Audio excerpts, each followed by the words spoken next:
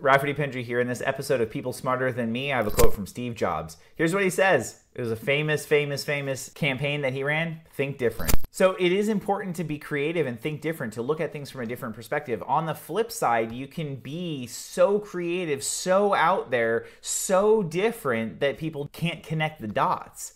And there is a balance between helping people connect the dots from where they're at or what's going on right now or what the normal or usual is and what it is that you're trying to do. Sometimes those things can be a pretty big gap. Sometimes those things can be pretty big, but not every idea needs to be so creative that it's so different that it's world changing. Think different can simply mean that your focus is different, your attitude is different, your process is different. You're going to look at something rather than just looking at it the way that everybody else is looking at it. You look at it from a different angle. Sometimes that will lead to you having a total home run in what you're doing. Thanks so much, guys. Give this video a thumbs up. Subscribe to my channel if you're not. Appreciate it. See you in the next one.